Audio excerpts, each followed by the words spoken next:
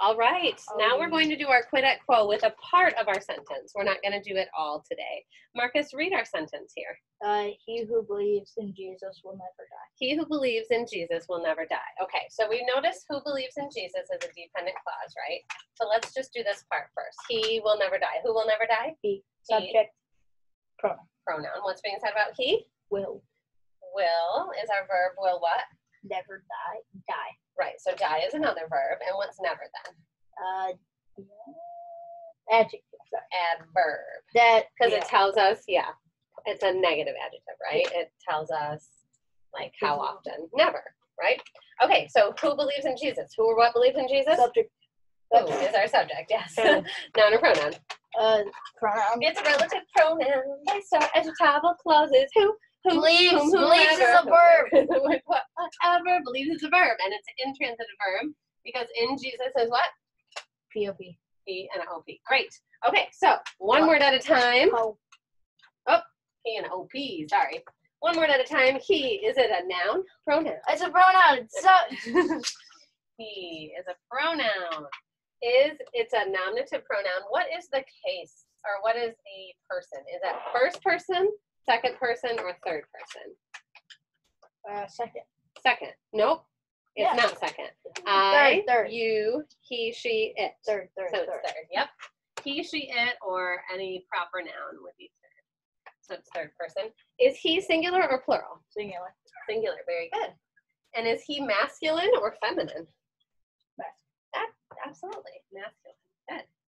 All right. What about who? Is who a noun or pronoun or verb? Pronoun, pronoun. Pronoun, noun, pronoun. Yes. Who is also acting like a nominative pronoun here? I'm just going to give you that one. Still third. Because, I'm not sure what to do with that. Is who singular or plural? Singular. Singular, yep, because we know that because it's replacing he, right? Yeah. Yep. And who is generally not masculine or feminine, but it is replacing a masculine neuter noun. So we know that. Okay, what about believes? It's a verb. Believes is a verb. Very good.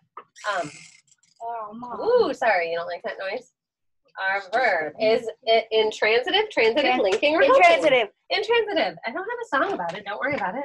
Okay. Transitive. Is it past, present, or future? Past. Present. What would it be if it was It's past? all of them. Well, he who believes. Okay, he's doing it now, so it's present. Right. Yesterday I believed. Right now I believe, or he believes. In the future I will believe. Yeah. Yeah, it's present. Okay. Is it singular or plural? I don't know. You're the teacher. Oh, really? Sorry. It's we match it with the noun, yeah, right? So it has to be singular. Yeah. And is it first, second, or third person? Well, we have to match it with the noun, right? So it would also be third person. Good. Let's see. The mood. It's active and indicative for those of you doing the detailed quid et quo, but we're not quite there yet right now. Oh, in is what? The word in is a preposition. Very good. And we're just going to go check. It's a preposition. What about the word Jesus?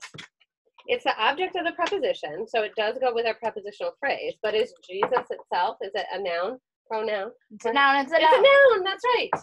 Is it singular or plural? How many Jesuses? One. Rice. Right. Rice. Rice. Rice.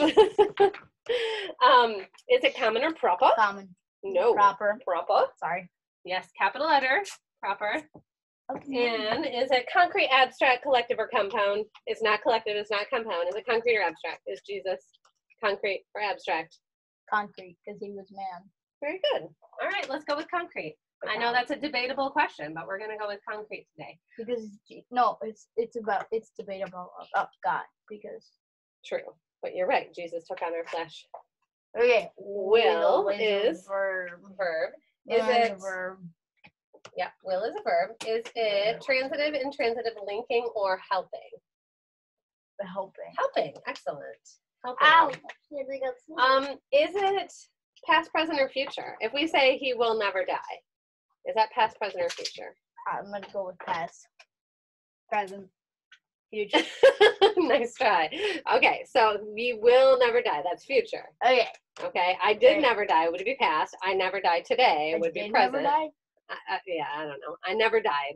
That would be pass. We wouldn't need a helping He hand never for died, pass. or He I never never died. died. I never died. Did. That would be pass. I never died. Died it is not a word. Yeah, Okay, but I but would think will funny. die is future, right? So in the future, he who believes in Jesus will never die. Future. Yep. Okay. Let's see. Is it singular or plural? Remember, we have to look at our Singular. subject here. Yep. Singular. Third person. And it's third person because it goes with he. Excellent. All right. What's never? Whoa. I don't know. Oh, it's We an like it. adjective. It's an adverb. We haven't done a lot of these. Adverb. Yes, it's adverb week. All right. Is it Positive. simple, flexional, affirmative, or negative? Wait, actually, it's I don't know. Negative. It's negative. You Good. said Because that. we're saying he will never die. Negative. Awesome. And then die is a Command. command. No. It's It's a not verb. imperative. It's a verb. Yes. And is die helping, linking, intransitive, transitive? Intransitive. Intransitive. Yeah, because there's nothing after it, right? It's got to be intransitive. There's a period. And we already discussed that it's future. He who believes will never die in the future, right? Yep. Is it singular or plural? Singular.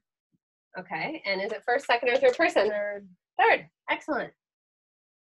Great. So read our sentence one more time. Wait. Is it a true sentence? Is it a true sentence? What do you think? He who believes in Jesus will never die. Yes. Okay. Yeah. Peter's pathetic. That's a true sentence. Marcus, come on. Fine. He who believes in Jesus will never die.